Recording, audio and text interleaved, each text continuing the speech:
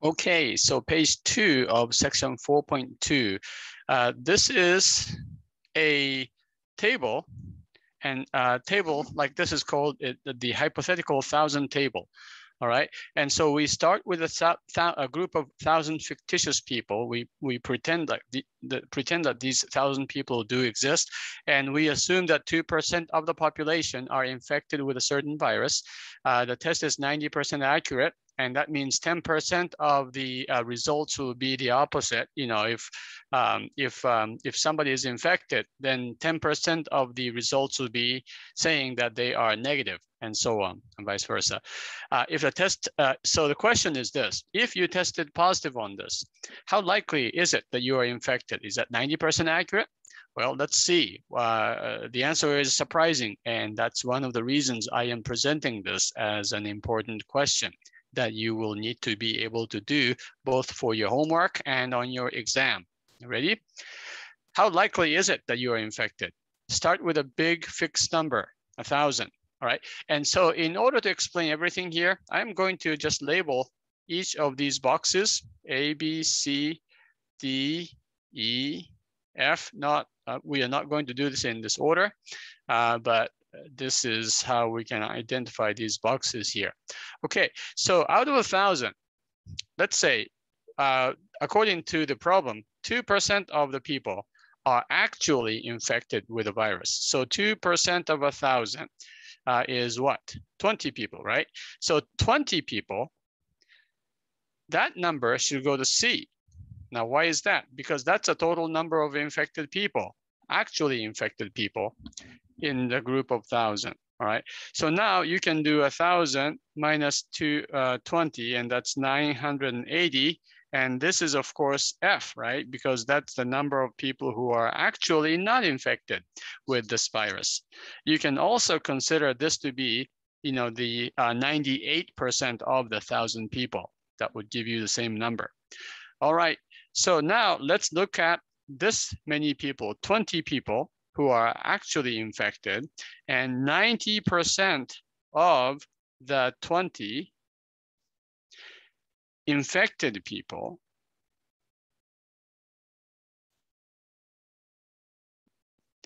will test positive because they are infected and the test is 90% accurate, right? So what is 90% of 20 people? 20 times 0.9, which is 18, all right? Remember, we did many problems like this in chapter 2. So this 18 goes to which box? Those are the ones who do have the infection and they have tested. So that will go to A. Now the remaining people, that's 20 minus 18, that's 2 people, will go to B. These are the people who are actually infected, but they tested negative. Okay, now this is called the false negative. They tested negative, but they shouldn't have been. They shouldn't have. Okay, and that's because they are actually infected with the virus. Now this is actually a serious problem, right? Because these 2 people thinking that they are not infected will go about doing their business and doing their daily routine, probably spreading the virus to the society. Okay, so by no means I am going to minimize the danger that these 2 people would create, but you know, our life is not perfect and our tests are not perfect. So sometimes this happens, okay? But a more serious problem will come later in this scenario. Okay, so out of the 980 non-infected people,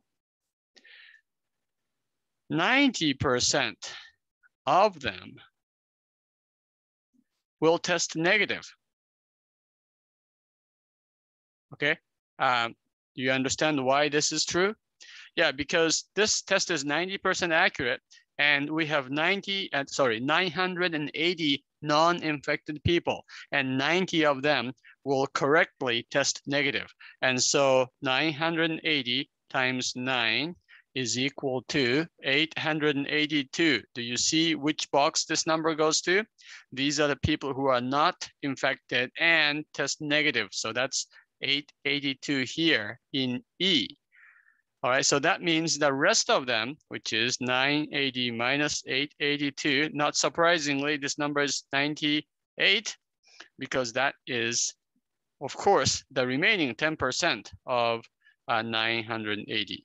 Okay, these are the people who will erroneously test positive. So these are called false positives. Okay, and how many of them are there? 98, and that would go to box D. And that's because these are the people, 10% of the non-infected people, a group of 980 people, 10%, 98 will test positive because this test is only 90% accurate. All right, G and H are simple. All you have to do here is G is 18 plus 98, which is 116, and H is the sum of two false negatives and 882 true negatives, and that would be 884. Let's go ahead and enter these numbers in the chart. 116 here and 884. All right, one thing I should mention here, remember the sum of this and this is 1,000, right? That's a total of infected and non-infected people. Once you do these calculations, this number plus this number should equal 1,000. Okay, so make sure you add up these two numbers for verification and you get 1,000. All right, the same number should be the total this way and that way. And that is how you fill out a table like this. This is again called a hypothetical 1,000 table. And this is much easier than using complicated formula involving conditional probabilities. All right, so now let's answer the question here. The final question was, how likely is it? What is the probability that you are actually infected given that you test positive? See, testing positive sounds like you are automatically infected, right?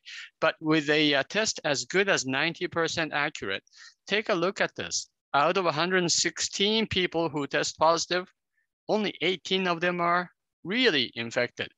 All right, so what do we mean by this? Here's what I'm saying here. The probability that you are indeed infected, given that you test positive. Right, so remember the question is, what happens if you test positive? Given that you test positive, what is the probability that you are actually infected? The answer is 18. Those are the number of people who are, this is the number of people who are infected and tested positive, divided by the number, the total number of people who test positive, which was 116. And guess what? This number is 0.1551, approximately 15.1%. Did you get that? Do you see the significance of this? Okay, I hope you do. What this is saying is when the disease, or in this case, the virus infection is kind of rare, only 2% of the people who take the test are actually infected. That's very lopsided, 2 to 98. And in that kind of a situation, even a accurate test is going to create a lots of false positives. That's a false positive number. And so even if you tested positive, because many of those people who tested positive are false positives, the probability that you actually are infected is rather low. And sometimes it is true that this happens even with the most precise and the most accurate of all these testings. All right, so the moral of the story is this, and I hope you can see this, you can write this down. We see that 116 people will test positive, but only 18 of them are actually infected. So the conditional probability of being infected, given that you test positive, is only 15.5%. Another way of saying this is the probability that someone who tested positive is actually infected is 15.1%. I guess I got this wrong here. This should be a 1, right? Much lower than the 90% precision of the test. And that's because, you know, this is lopsided, only 2% of the population is infected. Okay, so as I said, this is huge. I consider this table to be one of the most important things for you to see in this course, thus understanding some of the easily misunderstood concepts in public health and so on. Okay, so keep this in mind. I am going to ask you a question like this on the quiz, which is right here. When you go to the quiz for section 4.2, make sure you print this out. And this is on the lie detector test, polygraph test. Some government jobs may require you to take a polygraph test before you get hired. I have a colleague who had to go into take a lie detector test to teach at a detention center. And so how accurate are those things? They could be 95% accurate, but again, you will do something similar to this on your quiz, okay? Along with some conditional probability questions, make sure you do these on the paper first, and then you can go on to the online quiz for section 4.2. Remember, you have up to 3 attempts to get a perfect score on these, okay? So, again, I cannot emphasize enough how important this concept is. And this is based on the concept of conditional probability. Next time we'll go into 4.3. And until then, I hope you have a wonderful day and I will talk to you later.